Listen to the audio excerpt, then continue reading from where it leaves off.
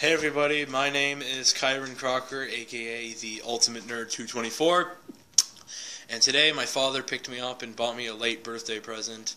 I got Boba Fett for Disney Infinity 3.0 Star Wars, and I'm so excited to play as him.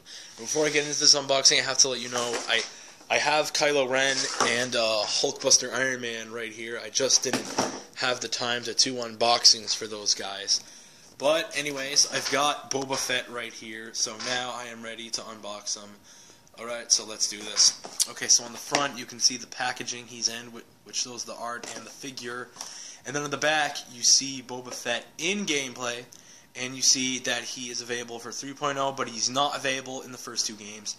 And he also works in the toy box, but it also indicates down here that he is also playable in the Rise Against the Empire playset and the Twilight of the Republic playset. And it says, Notorious Bounty Hunter with blaster rifle for hunting his prey. Alright then, and on the bottom you can see the whole roster of other Star Wars characters.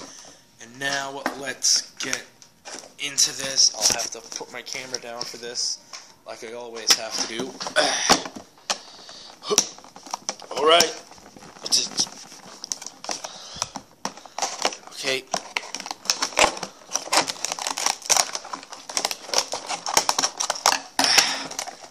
And, whoa!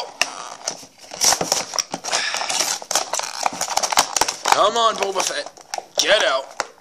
Get out. Alright, there we go. Now, there's the art card that you always get with a figure. And now let's get Boba Fett out of packaging. Alright. God, what a cool looking figure. Okay, I'll have to get into better light in order for you guys to see him. Alright.